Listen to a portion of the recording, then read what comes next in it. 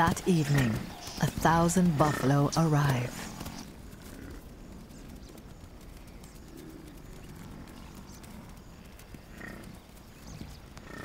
They're the Nsefu pride's favorite food, but they're dangerous to hunt.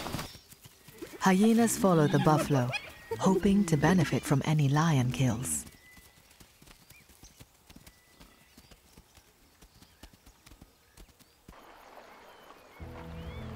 In the river, falling water is forcing hippos into close proximity. There's no longer any room for peaceful coexistence.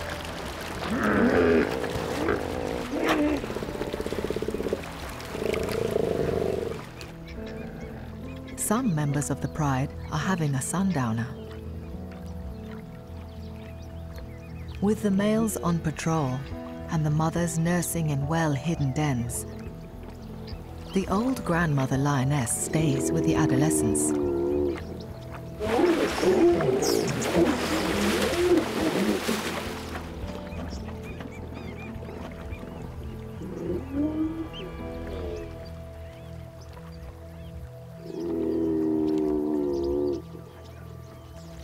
The granny has a role to play. She helps the teenagers get to meals and watches out for them, but she sometimes struggles to keep up. A non-breeding female, a helper, is rare in mammals.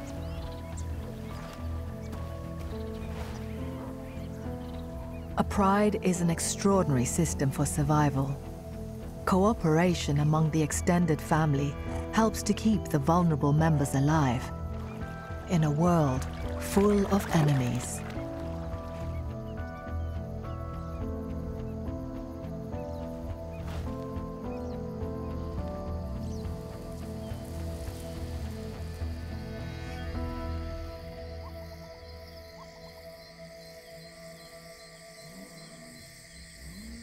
Hunting together is a skill that takes years to finesse. Lions, like most cats, are creatures of the night and can see in almost pitch darkness.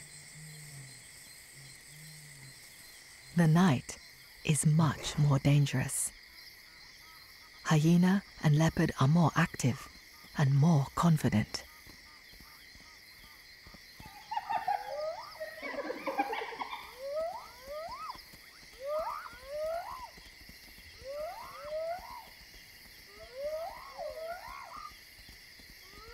The two sisters will be busy through the night, driven by maternal instinct. The twins need feeding and guarding.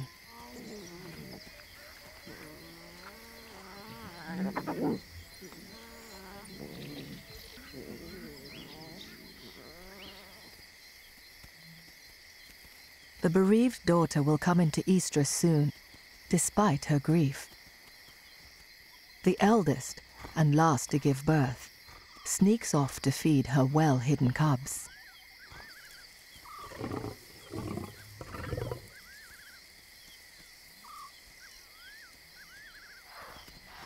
The rest of the pride comes together to hunt.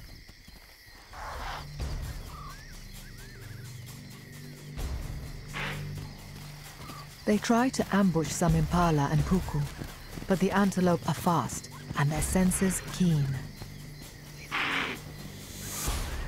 The Nsefu lions turn their attention to the newly arrived buffalo. They are strong, and it'll take almost the whole pride to take one down.